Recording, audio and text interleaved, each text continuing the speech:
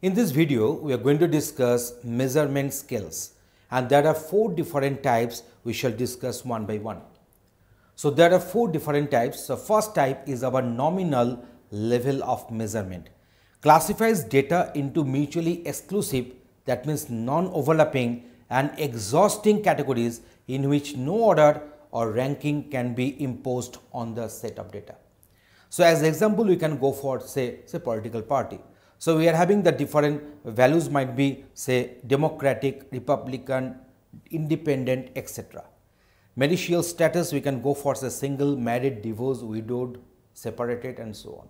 So what is happening here, you see here these particular categories are non-overlapping. So there is no common in between. So they are non-overlapping and mutually exclusive and exhaustive. That means each and every data must be getting a value from those options, and there is no ordering or ranking can be imposed on the data. Next one, we are going for the ordinal level of measurement. Classifies data into categories that can be ranked. However, precise differences between the ranks do not exist. As example, you can consider this grade. So that is, we can have the values like say A, B, C, D, E, F. So we are having 6 different grades are there, and here this is a good example of ordinal level of measurement. The next one is our internal level of measurement.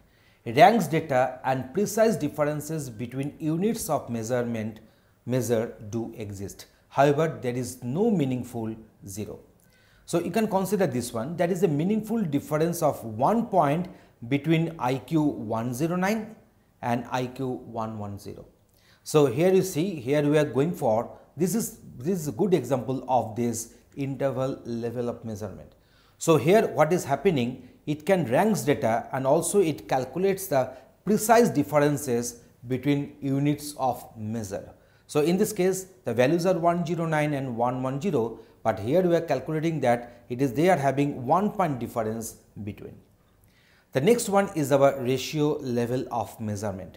So possesses all the characteristics of interval measurement, and there exists a true 0, and in addition true ratios exist when the same variable is measured on 2 different members of the population. If the things are not getting clear, so let us go for one example. For example, if one person can lift 200 pounds and the another can lift 100 pounds, then the ratio between them will be 2:1. So that is known as the ratio level of measurement.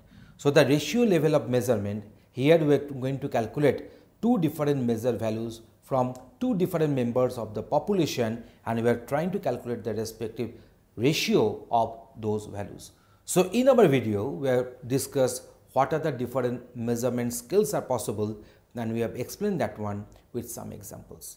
Thanks for watching this video.